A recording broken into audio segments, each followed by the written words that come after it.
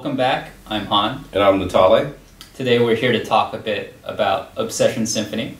So Symphony, is that a blend, a varietal, style? What can you tell me about Symphony? So Symphony is actually a crossing of two different kinds of grape varieties. One is Muscat of Alexandria and Grenache Gris. It was created by a gentleman named Dr. Harold Olmo from UC Davis decades ago. And actually I think this type of variety is a little bit of the best of both worlds of those two grapes. So with that being said, what kind of wine is a Symphony? What does it taste like, and what would it pair well with? Like you mentioned before, it's kind of best of both varietals. It offers you a lot of honeysuckle, a lot of lychee, very fruit forward, very aromatic.